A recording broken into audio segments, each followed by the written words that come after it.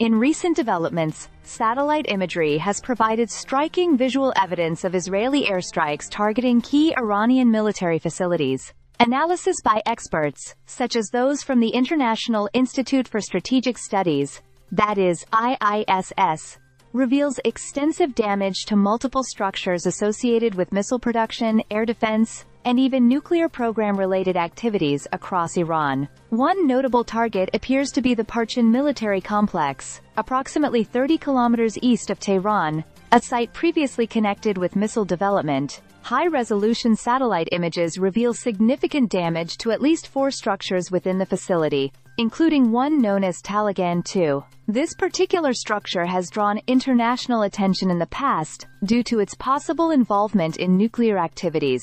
In 2016, the International Atomic Energy Agency, that is IAEA, discovered traces of uranium P videos there, fueling long-standing concerns about banned nuclear undertakings. Another critical site hit by the airstrikes is the Khojir complex, north of Parchin, which holds a dense concentration of ballistic missile infrastructure. This location experienced an explosion in 2020, and the recent satellite imagery shows damage to at least 2 buildings, suggesting that it was one of Israel's key targets. Additionally, strikes reached the Shahrud area in northern Iran, known for the development of long-range missile components, and controlled by the Iranian Revolutionary Guards Corps.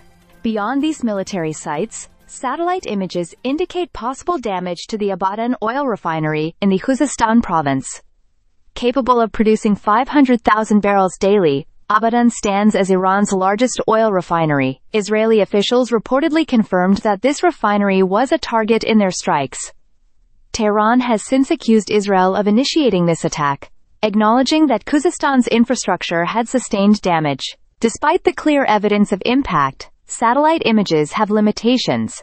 Shadows and low visibility in some images complicate a conclusive assessment of certain areas. Iranian officials responded by promising a measured response, while emphasizing that they do not seek an escalated conflict. Iranian leaders, including Supreme Leader Ayatollah Ali Khamenei, have publicly walked a fine line, neither amplifying nor downplaying the Israeli airstrikes. President Masoud Pezeshkian stated that while Iran would defend itself if provoked, it prefers to avoid a broader conflict. As regional dynamics intensify, both Israeli and Iranian statements appear to reflect a mutual reluctance to engage in a larger confrontation. However, the implications of this strike continue to reverberate, with both nations remaining poised amid mounting tensions. This evolving conflict underscores the complexity of military actions and their potential repercussions across the Middle East, signaling an uncertain future for relations between these two nations. Satellite imagery may continue to provide insights into such developments,